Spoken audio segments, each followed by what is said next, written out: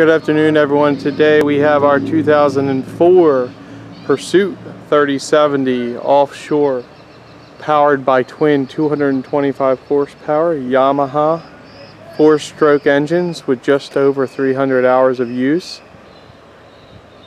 Very clean boat for the year. Brush coat of bottom paint. Boat cleaned up very nice and came in in good condition as well. Has enough nice buff and a wax. Try to point out some of the flaws we see as we're walking by. The boat does not come with the trailer that you see under it. This is our yard trailer.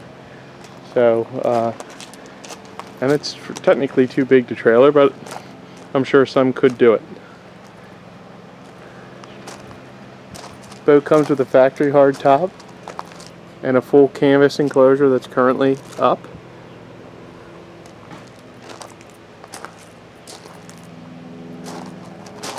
Not seeing any major gel coat issues along the side here. No dock rash or anything like that. Through hulls look to be in pretty good shape. You got a little, if you can see that, little dent there that someone hit the pier with, but not terrible. Let's go around the other side.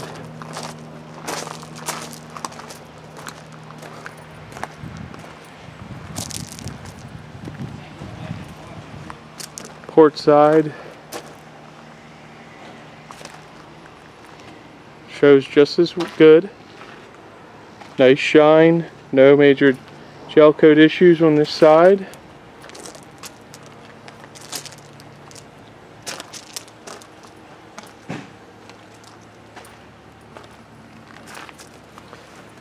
Here are the engines,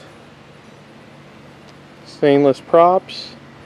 The engines have had the exhaust completed on both. That's preventative maintenance. Water pumps, oil change.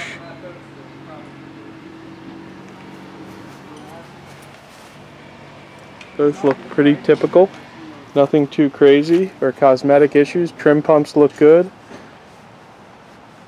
Hydraulic steering, fresh zincs.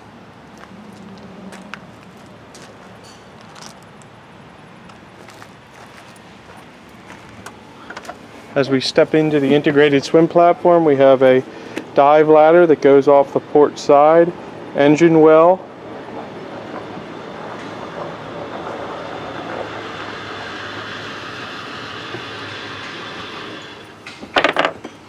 here's where your fuel water separators are located.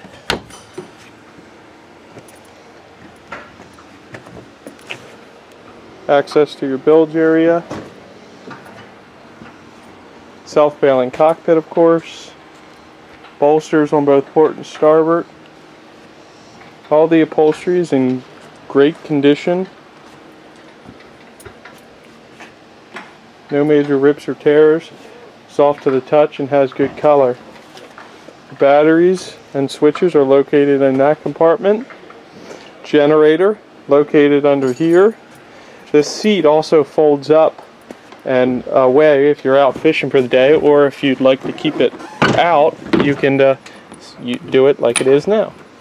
Live well here on the transom. Cutting board. Little wash sink. We need a new actuator there. Freshwater system, of course.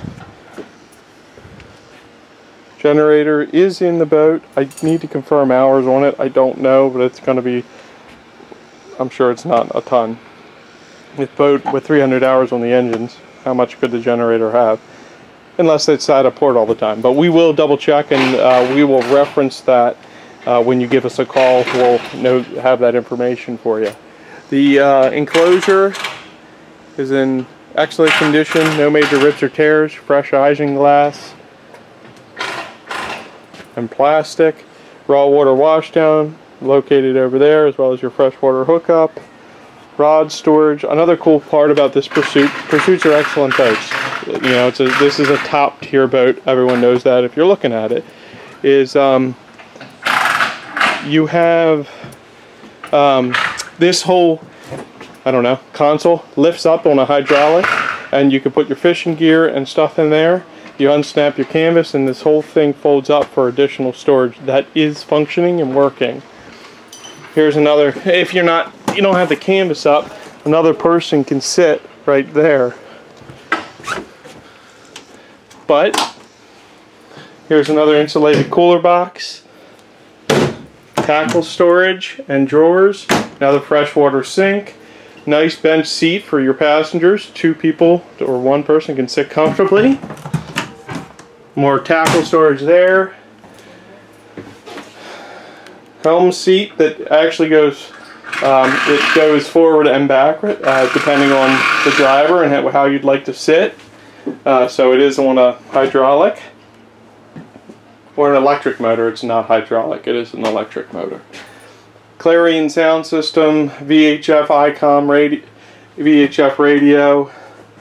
Batteries are currently off, but there are all the gauges aren't faded out and very legible. It has the Furuno NavNet, GPS, sonar, fish finder, and if I didn't already say it, a radar. All in good working order, but it is antiquated, original to the boat, but some people like the old school technology. Hydraulic trim tabs, of course.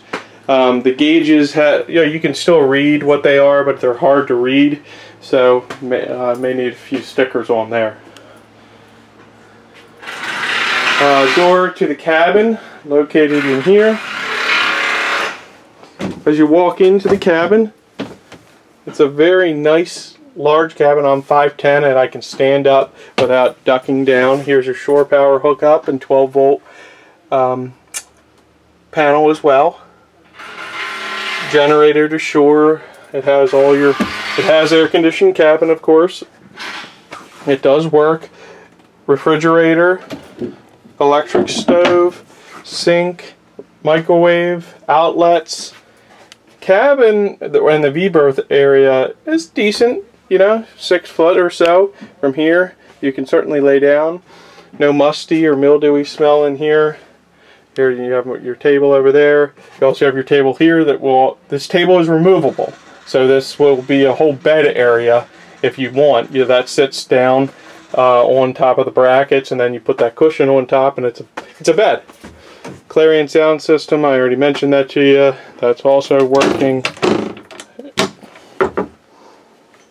Looks like a cedar cabinet. That's kind of cool. For your clothes, there's your air conditioning, climate control. All there's storage underneath the V-berth as well. Bomar hatch for ventilation. These steps fold down or up, actually, like so, to gain access to your aft cabin. For more gear, I don't know that anyone's going to really rest in there, unless it's a baby, but more for your gear. You can tell this is just a well-engineered and thought-out boat, the way that things work and function, and kind of they fit everything in. It has a vacuum flush toilet. It's missing the toilet lid, but the vacuum flush system is right over there. There's the panel. It's just like an airplane toilet. It flushes it right out. With a little, you can take a shower in here, sink, and a window for ventilation.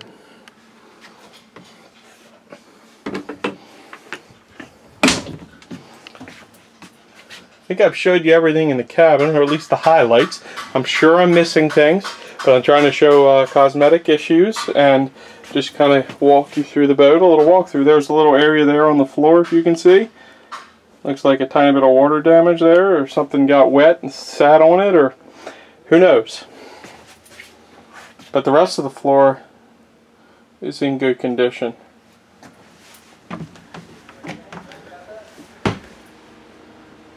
Upholstery is in excellent condition. Canvas is in excellent condition. We also have a windlass anchor up on the bow.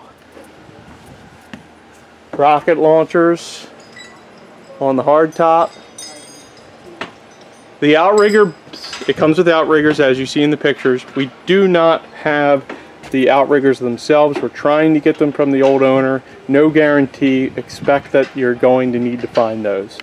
And if we find them and get them, they'll be a bonus.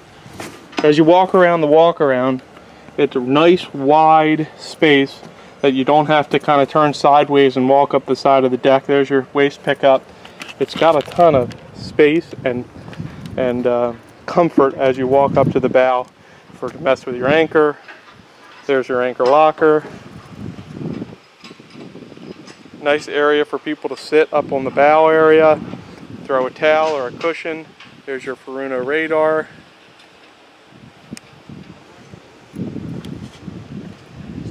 Well thought out boat.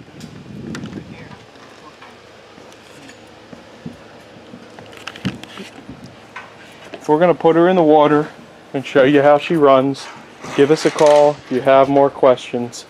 Obviously you will. And just sorry for the background noise, guys. Let's go put her in the water.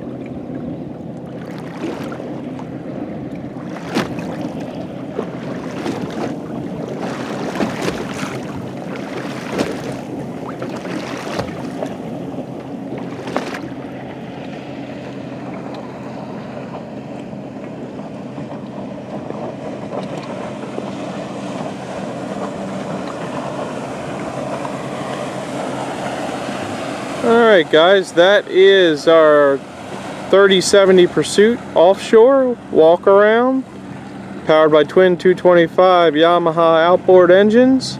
Don't forget to subscribe to our YouTube channel in the bottom right hand corner of this video, the little icon down there. For the most up-to-date videos, please cross-reference our website at mdboatsales.com to make sure this boat is still available. Otherwise, give us a call if it is available for additional questions at 443-324-1368. Thanks for watching, and we'll see you out on the water.